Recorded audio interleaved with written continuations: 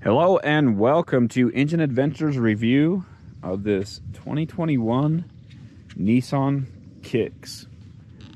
It's been an interesting experience for me. At first, I didn't like the vehicle, but it's really grown on me. And for what it is, I think it's actually quite excellent. So it's really small, which that was kind of the first thing that turned me off. And it doesn't have a ton of power. And it has a CVT. So those three really got to me at first. But as I started driving it more, I got more used to it and I started to understand what its strong points are. Let's go ahead and take a look under the hood. So check that out. Nothing there covering the engine. This reminds me a lot of my daily driver, which is a 2000 Toyota Echo at the moment. It is just very easy to get to. You can see the coils right there on top, 1, 2, 3, 4, and looks like a pretty easy engine to work on. It's fairly basic overall, plenty of room in there, which is one of the other major benefits of this. It has a ton of good features as well and very safety oriented. So you get the adaptive cruise control, so behind there is all of your radar and stuff like that, and also right up there,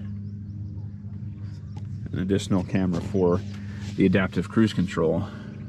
You have surround view cameras. It does have an extra set of driving lights, as most Nissans are that way. They're not fog lights because you can't turn them on unless the headlights are on. There's another surround view camera. 17-inch rims. I mean, these are fairly small tires. This is kind of a mile per gallon vehicle. You're trying to get the most miles per gallon you can.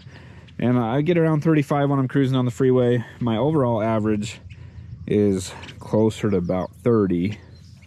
So it's not bad at all, but it's not quite as good as my 20-year-old daily driver, and has about the same amount of space, maybe a tiny bit more, and about the same amount of power as well. So that engine puts out about 121 horsepower and around that with torque as well. I'll put those numbers up on the screen.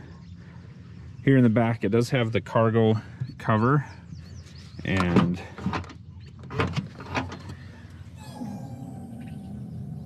a decent amount of space back here.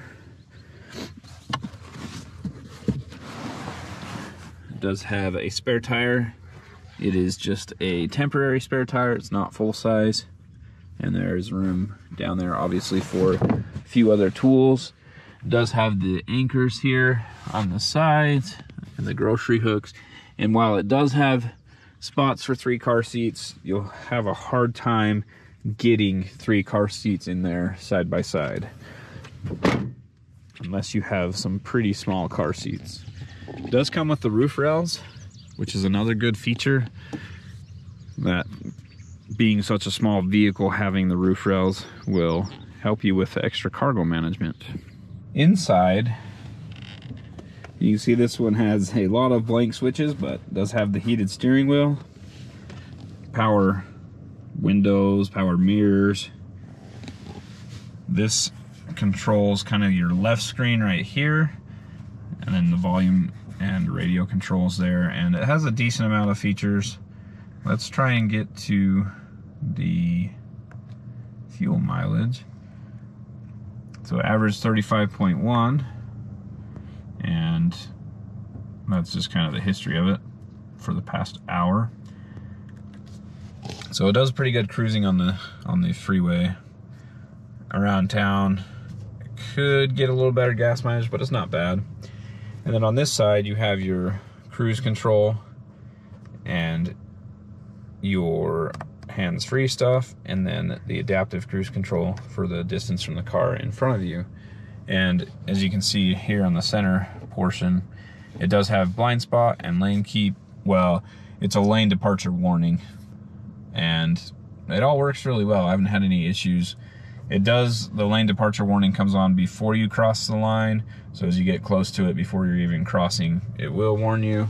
Not a big deal. The screen's actually pretty nice, and it's a touch screen, But for the most part, I've just been using the steering wheel controls or the knobs here to go through the different music stations. And that's about all the screen's really used for. I mean, you can put other stuff up on there, but there's no navigation. You can do the phone call, I guess, would be another thing. And then it does have the audio settings and this Bose personal space thing. I haven't quite figured out what it does,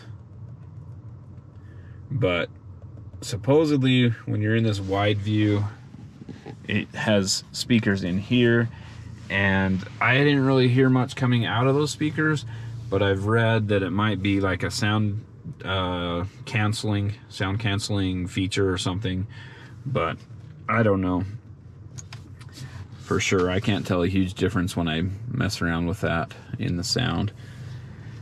Like I said, it's super basic. So you do have heated seats, automatic climate control, just single zone, no problem there. You get 2 separate USB charging ports. This is not wireless charging. I was hoping it was, but at least with my phone it wouldn't charge it. And down here you can change the color. Let me see. Right there you can see that's orange, but it'll go through different colors for your accent lighting. I think these orange ones stay orange, but there's other lighting and down below that will change, and I'll try and get some night shots of that.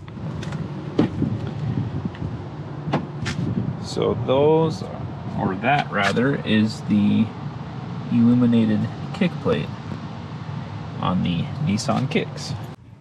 For the interior colors, down here you have an on-off switch. So it looks like it's only here on the driver's side. But anyway, there are like 64 different colors. So tons of different ones to go through there. Really hard to see on camera, hopefully that comes through.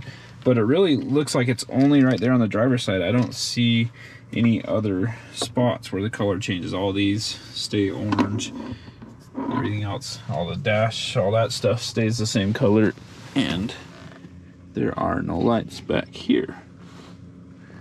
So it's really just the driver's side footwell that changes color when you push the bottom half of this button. When you push the top half, it turns it off.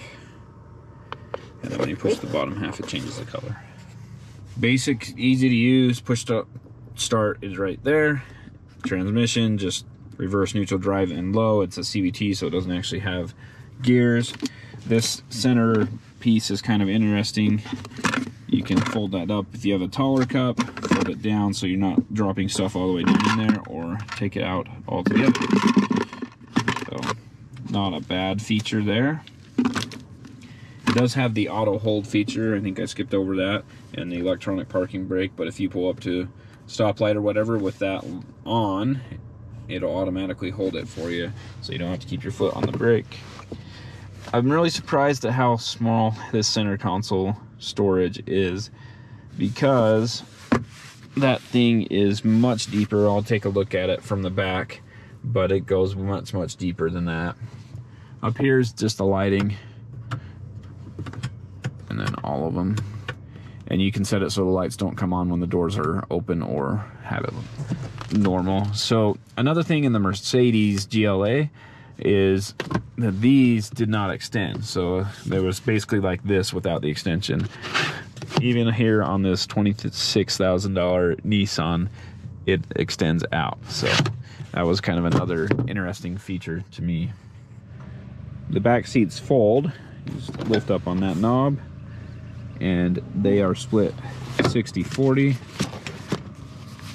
It does have the seat belt clip here to hold the seat belt when you do have it folded. Keep you from latching it behind the seat. Power window and a cup holder there, and that's about it. This thing's really basic. So, and I do fit in here with not a lot of room. So with the 3 car seats, you probably aren't gonna be able to fit them unless they're pretty small. And then as far as fitting adults, it's actually not bad. However, there are no vents in the second row, and no additional cup holders. You can see how tall this storage is. It goes all the way down to the bottom, but there's nothing in here. So you just have, you can't really see it from back here, but you just have it go to like here, and the whole rest of that is kind of empty, wasted space. So Nissan could do better by incorporating something in here maybe for storage, either a pocket or a drawer, or making this one a lot deeper. It does have 2 charging ports here for just USB. And yeah, that's about it.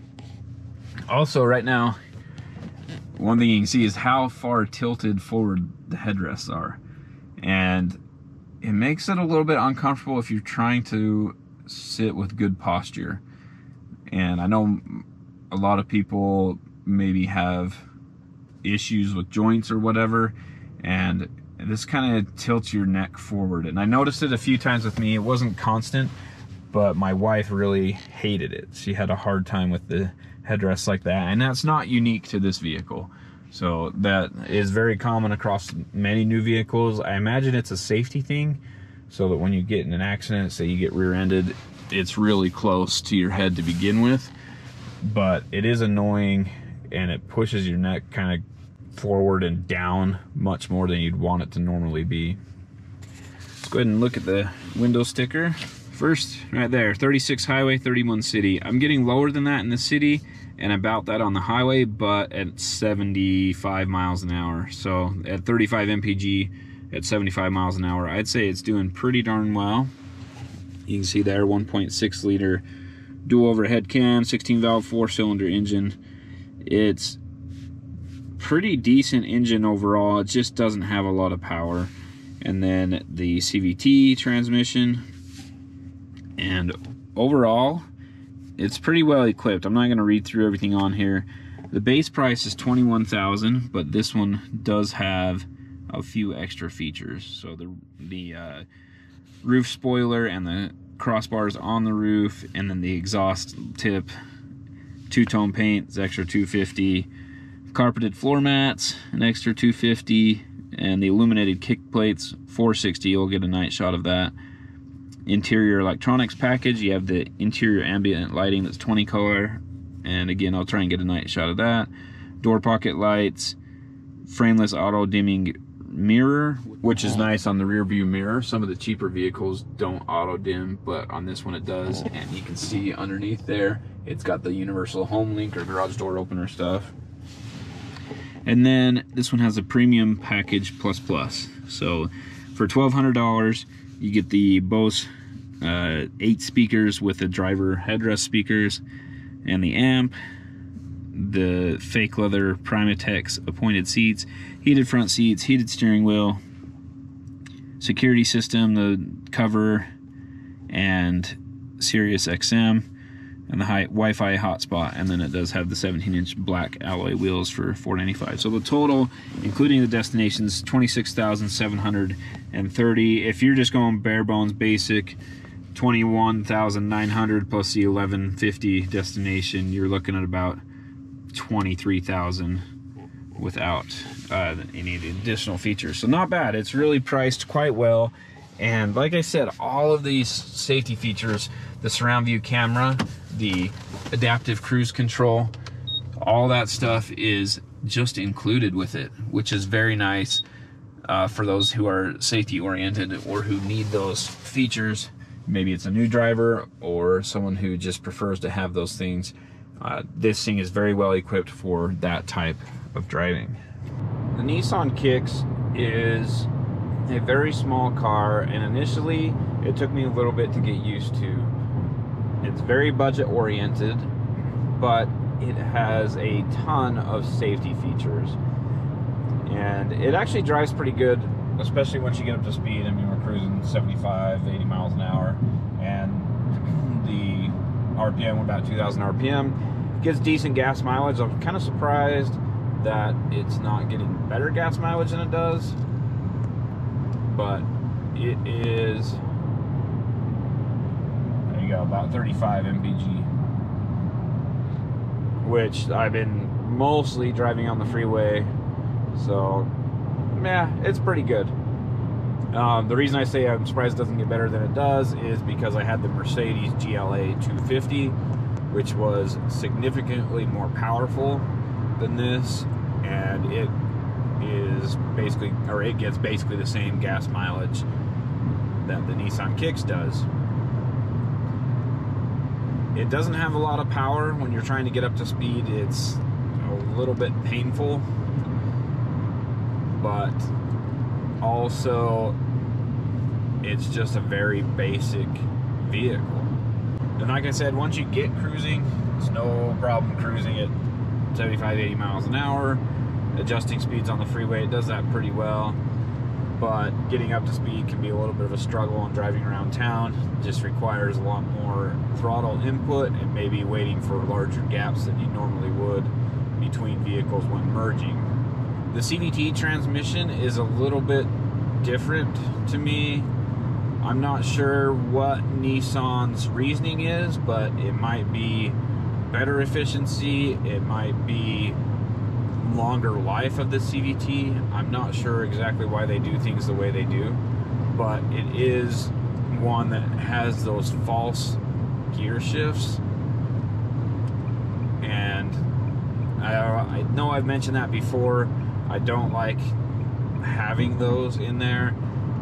It's kind of weird. Even on the freeway, it'll kind of rev up pretty quick, but it kind of jumps to those points, and then if I wanted to accelerate more, it would jump up even higher. I haven't quite figured out why it does this. It kind of acts like a normal transmission when it is a CVT, and I'll get some more shots in a minute when we're doing that 0 to 60 and just other driving. But ultimately, it's odd to me, especially with how little power this has. There are times when you just need it to be at peak RPM for extended periods, but it still acts like it shifts gears, and it'll drop a few thousand RPM in those simulated gear shifts.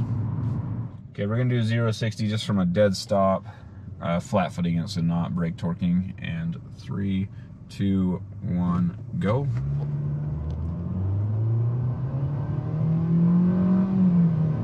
So you see how much the RPM drops there with the CVT. I wish it would kind of just hang out in the highest power range, 60. So that's the one issue. I mean, it's a little bit slow. Thank you for watching Engine Adventures review of this 2021 Nissan Kicks SR.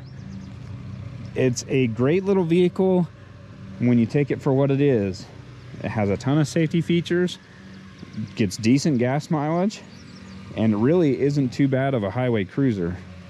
Driving around town, still gets pretty good gas mileage, but the CVT and weak engine make it a little bit difficult. You just have to plan a little bit more when you're merging.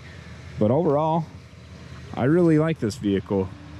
It grew on me. Initially, I didn't like it as much, but it really grew on me throughout the week that I had it, and really quite enjoyed it, especially for the price tag of $26,000.